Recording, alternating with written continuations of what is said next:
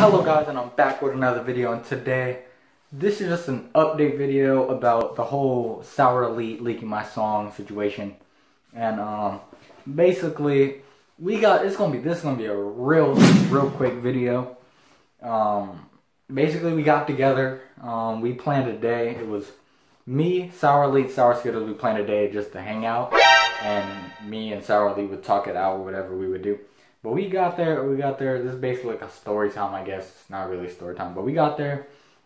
We got to SouR Skittles' house. We talked it out. We talked about, you know, why he leaked my song and stuff like that. Just talked about, I didn't record that. Why would I record that? That was our personal stuff.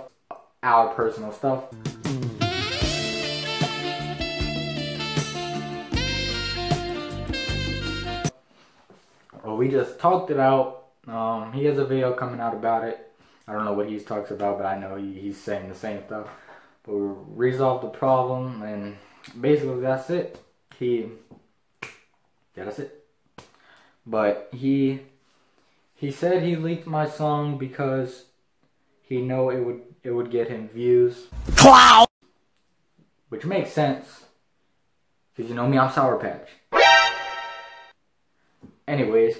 But no, he leaked my song because he wanted some views. He wanted to get his channel up, which I understand. I got what he's going for, because I did that Kyrie video. But yeah, that's why he leaked the song. So we talked about it. I'm like, alright, it's cool. He can keep the song up there. I really don't care, because I posted it on my channel. You guys saw how good that did. Wow. That's it. Thank you guys for watching. Like, comment, subscribe. See you guys in the next video. Peace. Hit 'em with the real girl.